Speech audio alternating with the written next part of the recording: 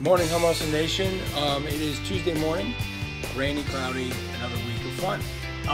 We would like to talk to you, frankly, in regards to what we see on the news quite a bit, especially lately with all the Biggest Loser contestants coming out with how much weight they've gained back, and it's not their fault, and it's heredity's fault, and what have you. And we would just want to tell you that in all actuality, you blame it on whatever you want to blame it on. A busy day at work, it's not my fault, it's my dad's fault, it's not my fault, it's my mom's fault, it's my grandparents' fault. It's straight up truth is, and I don't mean to be rude about it, but it's very disappointing to us because it is your fault. I mean, we come from a morbidly obese background. My family on my father's side was morbidly obese. They're all gone. Nobody lived past the age of 71. They all were type 2 diabetic due to morbid obesity. They all ate out all the time. They all smoked all the time. They all drank all the time. He was adopted into another family when he was 3 months old that were farmers, if you will. They were Quakers that lived off the land. And for lack of better words, they cooked their own meals. They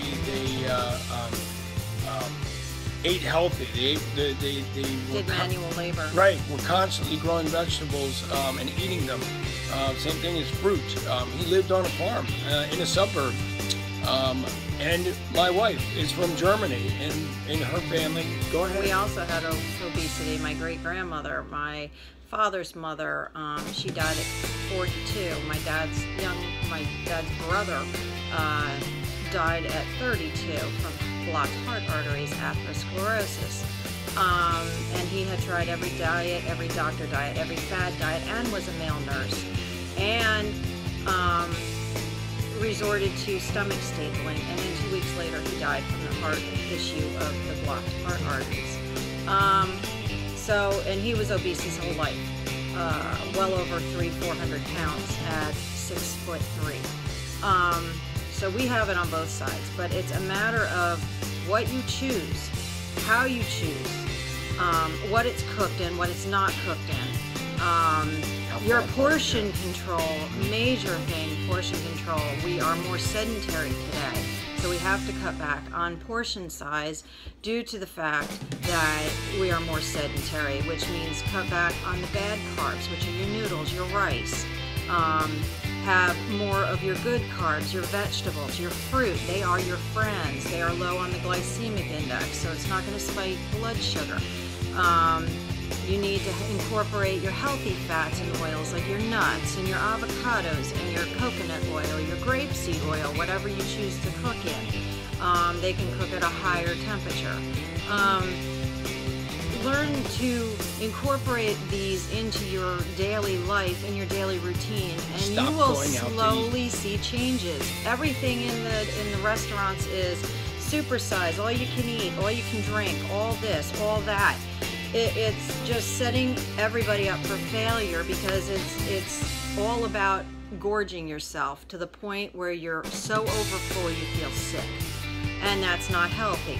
It really is exactly. You know, there's so many factors involved. A lot of people have a very, very, very tough day, very stressful day. You have no idea what we deal with every single day as far as stress of raising 3 teenage children, 2 girls and a boy. What comes our pike, or down our pike, with the things that we deal with. Our children making the wrong decisions just as we did growing up, and we have to deal with the outcome of that. And we have to discipline them. We have, you know, as well work as stress. Yeah, as well as helping people get on the right path. On top of it all, we all have problems. We all have issues. Dealing with it by running to food is not the answer. Right. And you know, I love to eat. I've said it time and time again, I love to overeat. But in order to look like this, you have to count what goes in and goes out. Again, and more so as we get older because your metabolism slows down every year. Right. It's just like if you're going to drive your car and it has no gas gauge in it, and you're not going to monitor how many miles you're driving, if you run out of gas, it's going to happen. You're going to go, oh, what happened? I ran out of gas. How'd that happen? It's the same thing as eating. If you don't count the calories that are burning out and you don't count the calories that are coming in, how do you expect to stay in shape? It's just not going to happen. You must do the math calculation. There's so many apps out there. Reach out to us. We will help you. We will guide you. We do so much in the way of internet training that we have our own web page now dedicated to internet training, not just in-house. If you can't get to us, you can get to us via the internet if you're not in the surrounding area. With that being said, look at the positive. Don't look at the negative. Everything that is worth fighting for is worth the reward. Nothing comes easy is worth the reward. Everything that falls in your lap is not worth the reward. If you want bigger arms, if you want a six-pack, there's no 10 days to a six-pack. There's no 6 days to a detox. It takes time. It takes time. You have to monitor everything you do, as well as stay positive, stay focused, deal with the outcome of life and everything that comes your way with a smile.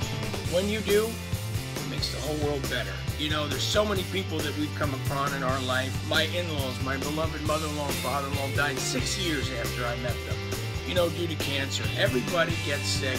Everybody dies. We all have problems, but you've got to deal with it with positive attitude. If you don't look at it in a positive way, nothing in life will be easy. All right? Have a great day. Stay positive, stay focused. Peace.